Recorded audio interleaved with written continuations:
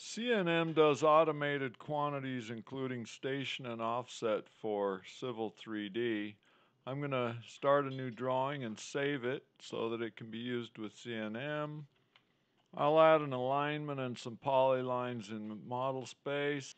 Okay, and I've added a viewport on a layout. And I'll insert a bubble node into paper space.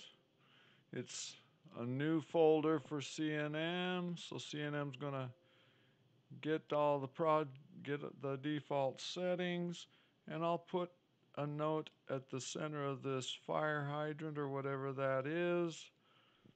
Call it note 2, and I'll say I'll do a station and offset.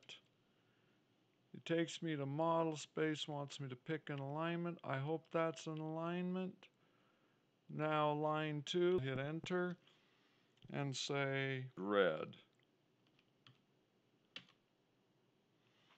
Okay, now we can do the same thing for a quantity. I'll pick a different shape.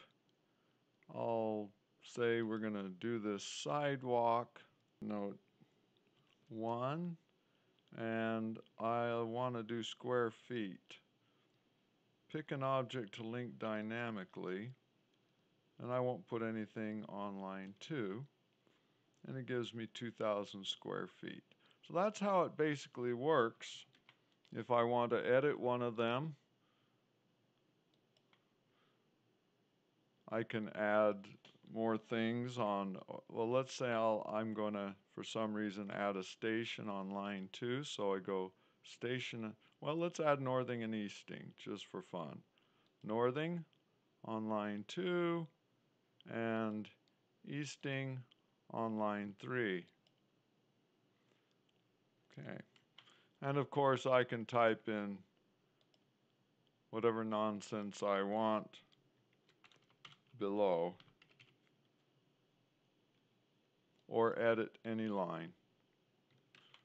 Now I would like to talk about the options. I was asked to add an integral if we're doing area quantity, so I can go to options, bubble node options, and say I want to change to integral arrowhead when I add area quantities. I can also choose which lines I want to be prompted. The old default of 2 lines, 1 and 2, or none, or all of them. Then I can choose whether it skips the old text entry prompt and goes immediately to automatic text. I'm going to remove that so you can see the difference. And then I can edit all my prefixes and precisions for the different quantities here.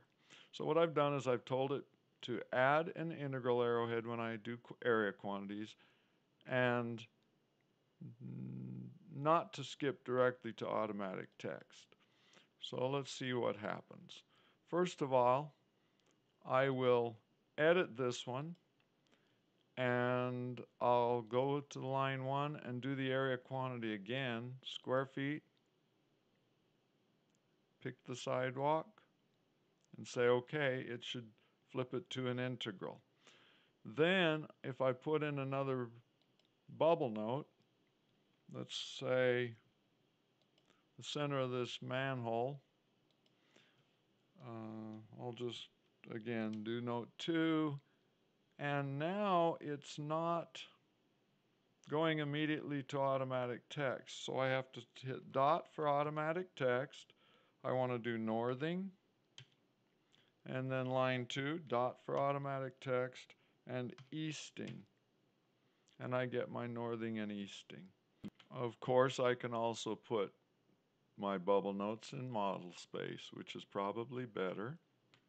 And of course it remembers the alignment I used before, so if I want to add an alignment, station and offset, it remembers that I used Oak Street last time, and I can just hit return and that gets added.